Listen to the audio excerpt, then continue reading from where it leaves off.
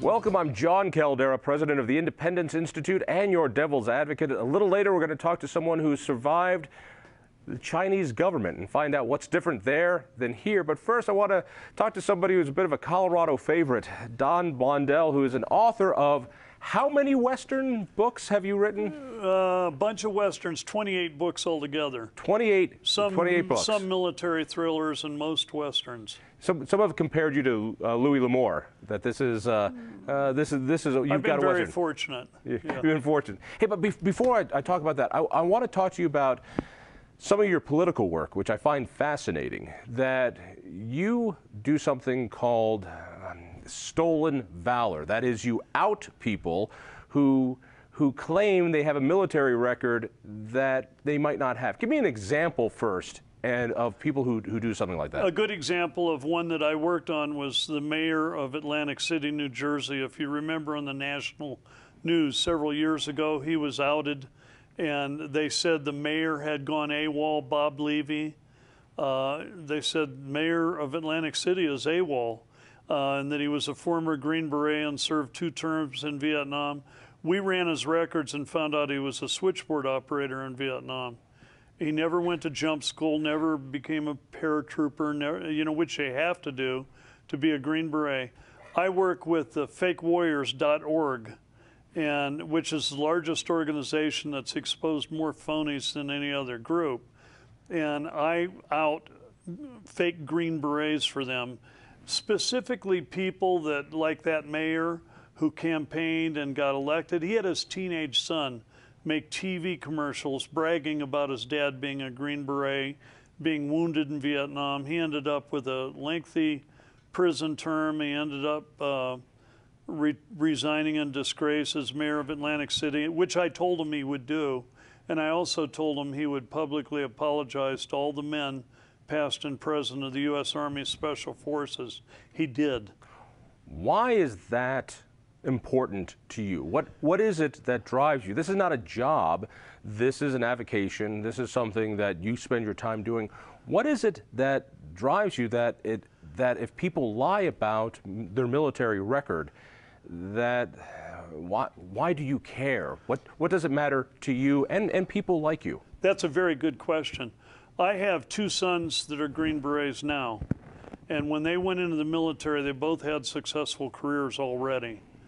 And I asked them why they wanted to do it, and they both told me that I had friendships with the guys who served on my A-team in Vietnam in 1968 and 1969 that were as close as brothers. All these guys were like uncles to them growing up, and they said they wanted those kind of friendships. Some of those guys that served with me in Vietnam remain there. You know, their body is in foreign soil, either in Vietnam or other places where they were fighting in the cause of freedom. And so it's up to people like me to keep their legacy pure and alive. And when somebody steals valor, when they claim that they got the Distinguished Service Cross or the Medal of Honor or the Purple Heart or any kind of valorous medal, and they claim that for themselves when they didn't do it, that is actually worse than stealing money from the person. Why is that? Because you're stealing their honor. You're stealing their valor.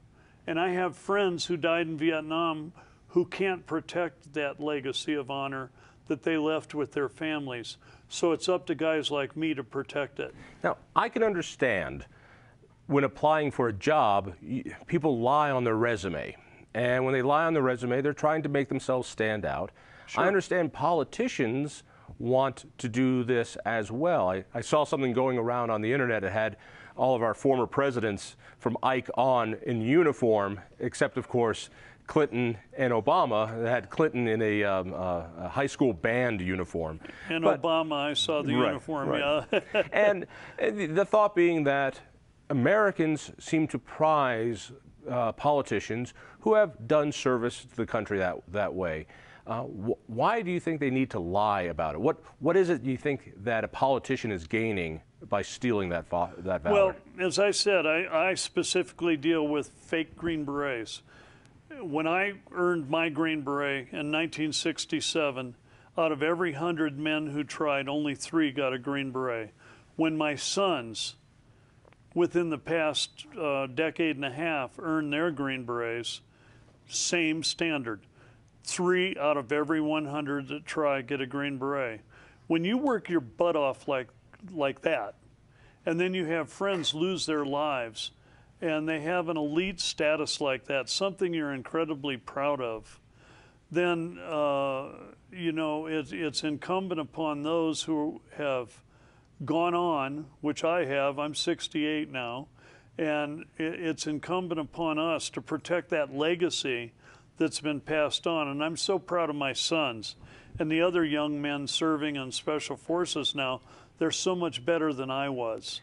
If people want to help out or get more information about that project and see who has faked their valor, is there a website or a place where they can go? Fakewarrior.org, or they can go to POWnetwork.org.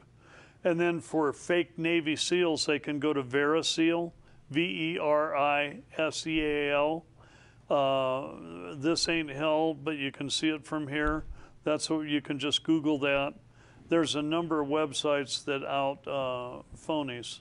Let me switch gears completely. It would have nothing to do with anything. All right. 29 Western fictional, 28 fictional works. Now, I'm not all Westerns, but mostly Westerns. Most were Westerns. You know, Strongheart, this was a #1 bestseller on Amazon for Western. I mean, that's huge. That might be becoming the new honor, not the New York Times. And this came out. New York Times is, this came out in about 5 years ago. Was that right, or 10 years ago? Yeah, well, not quite that long ago, but 2011. Yeah. Right, and you've now updated it with Blood Feather. So this is out in there. Blood Feather is a sequel, and then I have another sequel which will be released worldwide January 2016. By my publisher, Berkeley Penguin Random House. Tell me, what is the magic about Westerns? Now, I remember the Michener books, and I remember some. I never really got into the genre, but there is a love of Western fiction with a bit of historical references, drawing the picture. What draws you to that? What draws readers to that? Well, some people are drawn.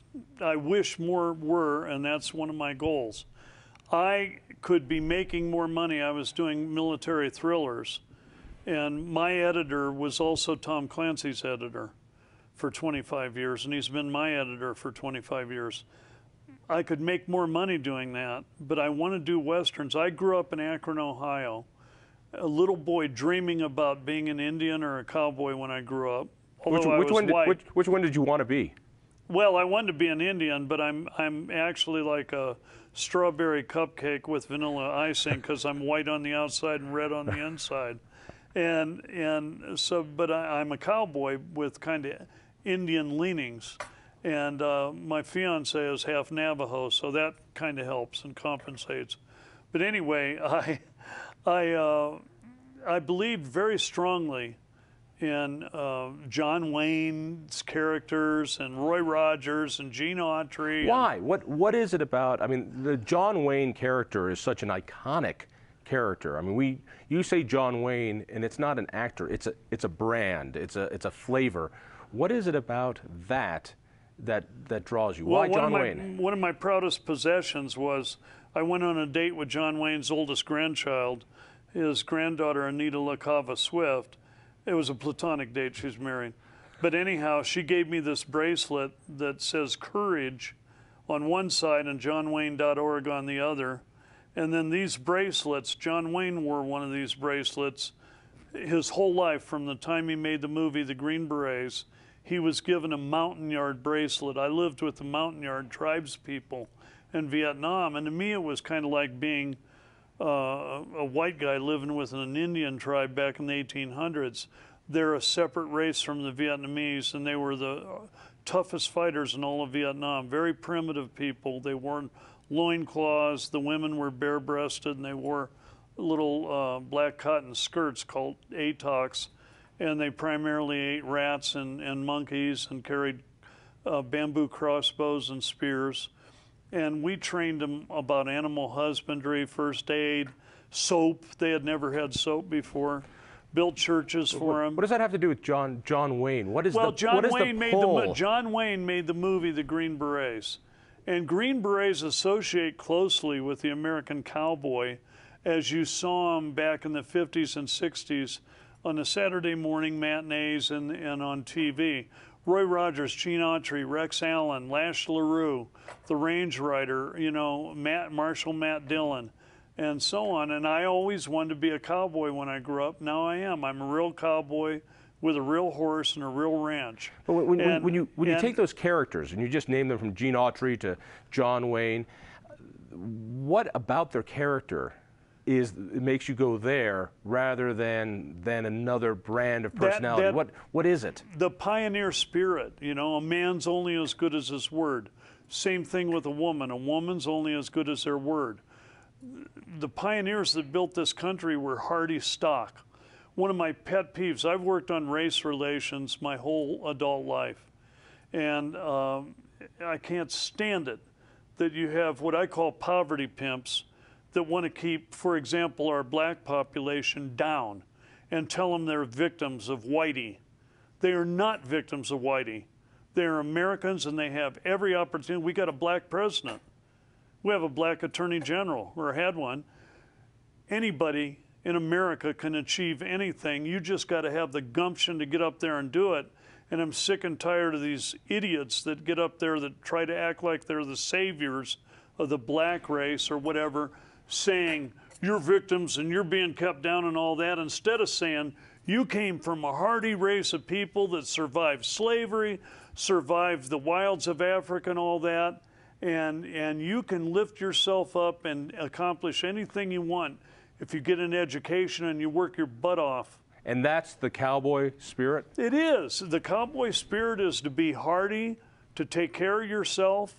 And, you know, I have a code of the West, and unfortunately I don't have it memorized. I have it on my website. But, you know, I have things like a cowboy is always glad to share his campfire, his grub with you, and his water with you, as long as you don't try to take it from him. And cowboy, everything is black and white except for skin color. Who's your favorite author? My favorite author? Probably Louis L'Amour. You know, why? Well, Louis L'Amour told simplistic stories. A lot of them were made into movies. A lot of them were John Wayne movies, and Sam Elliott and Tom Selleck movies and so on.